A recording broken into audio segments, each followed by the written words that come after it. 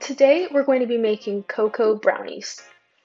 Begin by washing your hands and preparing all of your ingredients. You will need 3/4 cup unsweetened cocoa powder, 1 1/4 cup sugar, 1/3 cup all-purpose flour, half a teaspoon salt, 1 teaspoon vanilla extract, 2 large eggs, and half a cup or 1 stick of butter. Let's begin.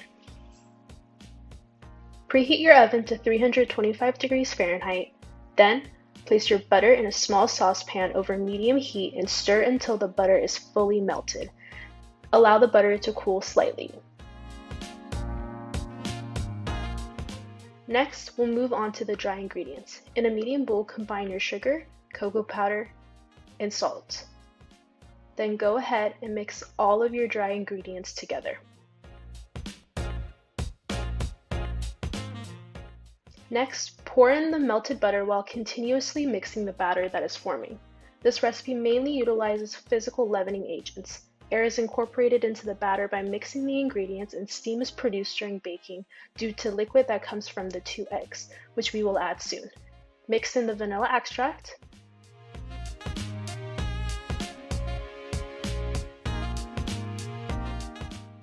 and then add each egg one by one while vigorously blending after each addition. Although this uncooked batter is looking delicious, it is advised that you wait until the brownies are done before taste testing. The batter contains raw eggs, which could potentially be contaminated with a bacterium called salmonella. Once the batter has been cooked to at least 160 degrees Fahrenheit, you should be good to go. Now mix in the flour until it is just incorporated. When flour is mixed into liquid, there are 2 proteins that come together and form gluten.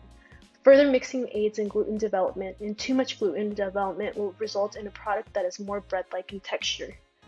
Scrape the batter in an 8 by 4 inch loaf pan that has been lined with foil and sprayed with non-stick vegetable oil spray. Be sure to also smooth out the top. Bake for 25 to 30 minutes or until the top begins to crack and an inserted toothpick shows a few moist crumbs. One method of heat transfer that's utilized in baking these brownies is conduction, which is the transfer of heat directly through contact with the heating surface. In this case, the heat is transferred directly from the loaf pan to the brownies. Once the brownies are ready, let them cool in the pan, then remove from the pan by grabbing the foil and cut the brownies into as many pieces as you'd like. This recipe makes up to 16 squares. Serve and enjoy.